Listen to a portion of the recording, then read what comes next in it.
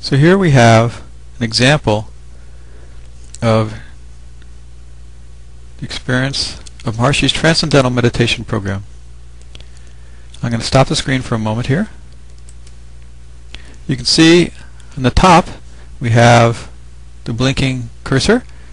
Shows you the left front EEG.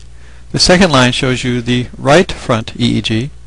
And the bottom line shows you the oscillation from more to less of EEG coherence between the left and right frontal alpha EEG.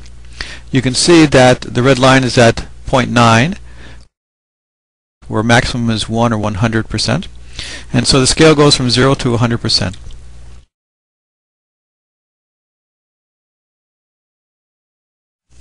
And we're going to continue now to see what happens when the person starts meditation.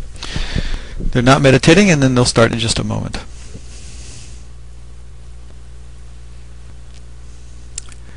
Notice when they started meditation, it took them about less than half a second.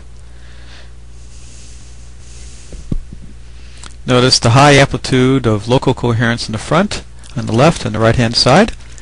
And the similarity in the signals, just the waveforms look pretty similar.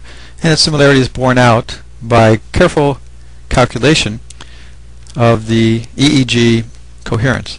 And let's just pause here.